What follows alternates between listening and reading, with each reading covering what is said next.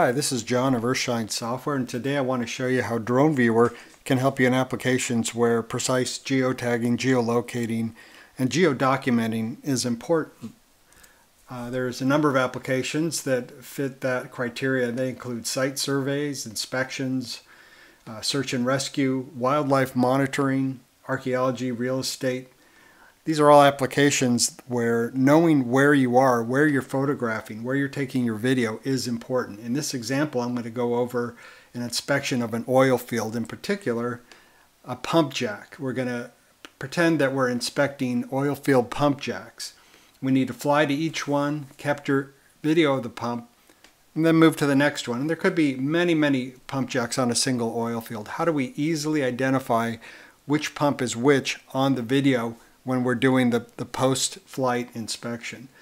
And the solution, of course, is to use DroneViewer. This demo uses the GoPro Hero 7 Black for video capture, but of course you could use the built-in video cameras from the on the Mavic Pro, the Phantom 4, and some other DJI UAVs. Or you can even use a GPS-enabled dash cam and use a dash cam viewer to do what we're going to do here as well. So without further delay, let's get on to the inspection. So let's say that we've just captured our video and we're playing it back. Now if we just play it back in a regular viewer like this is just QuickTime Player, and we can see our video from the GoPro, and we can kind of move to the inspection points we think where they are, and we really have no way of knowing where we are in the field. So this isn't very useful. Now let's go ahead and run DroneViewer. Okay, we'll bring the same videos in. This time I'm going to grab a second one too. Just drag them into DroneViewer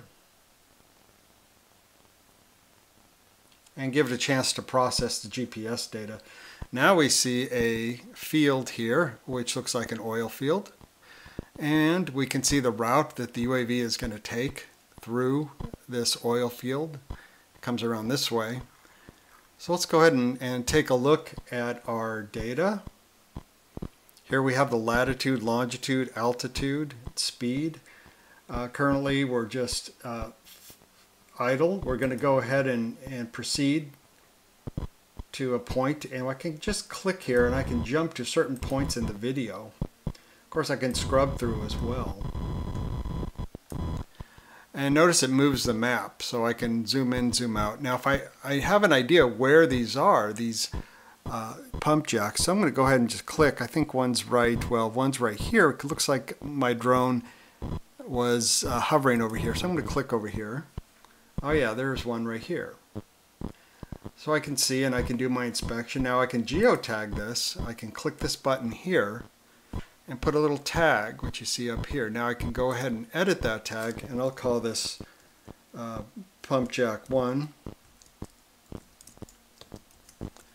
and just click OK. Now notice it shows my latitude, longitude, and my distance from home, and some other parameters. Okay, I'm going to click over here. It looks like we're flying in this direction. Click over here, and I put myself right over pump jack 2. Put another geotag there. I'll call this one pump jack 2. Okay, so you can see I'm putting notes and tagging these as I go along. What do I have over here? Looks like I slowed down. Now notice the color coding for the speed. Red indicates I was moving slow, so perhaps I was hovering. Okay, you can see the red also in the speed graph. Yep, there's another one. I can mark this one. Click on the button here, and I will go ahead and say pump jack number 3. Okay, you get the idea. Okay, and I can go ahead, and if I'm in between pump jacks, I want to move faster, I can just click the accelerate speed, move to the next one. You can see I'm almost done with the video of the first video here of the series, and right there's where I switched to the second video. So it's going to switch, and DroneViewer, oh, here we go, we're at another one. I'm going to go ahead and mark this one as pump jack number 4. Okay. And that'll jump me into the second video, I think, here. Oops, I reset to the first one. Yeah, so here we are over number 4. I've already put a geotag there, so we're at 4.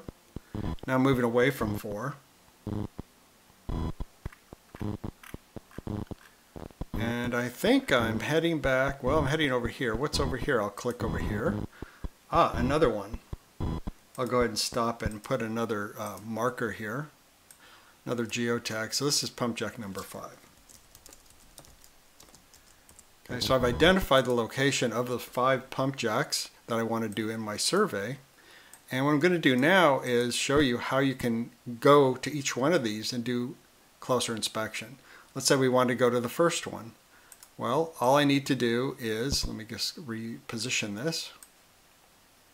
Double click on it. Double click on the point. Here I am at the first one. Here I am at the second one. Double click on number 3.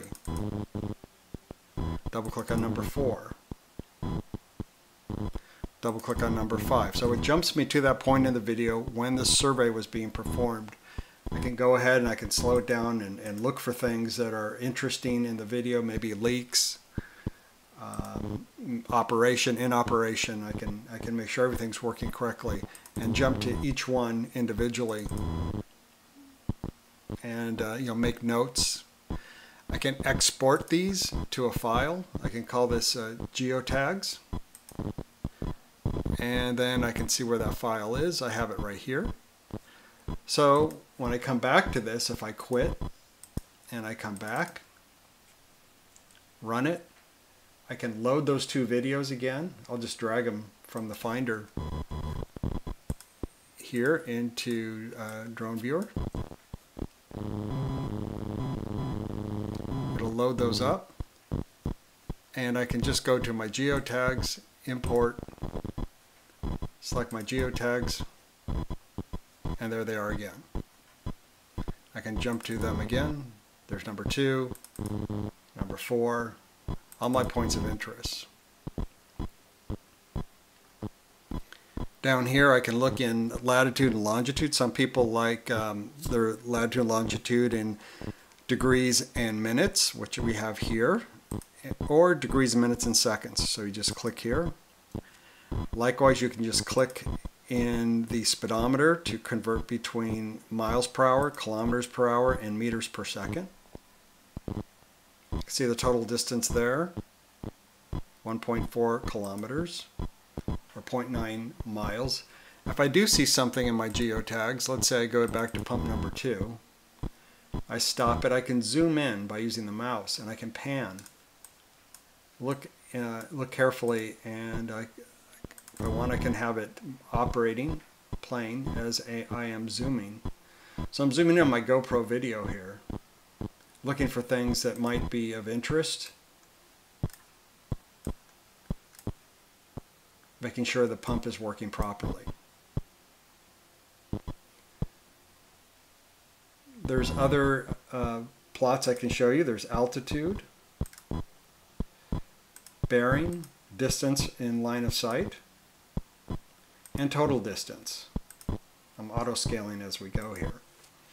You can export clips. If I want just a little bit of a movie clip here, and I want to get a fragment of this pump number 4, I could say I want 5 seconds of movie, make a clip.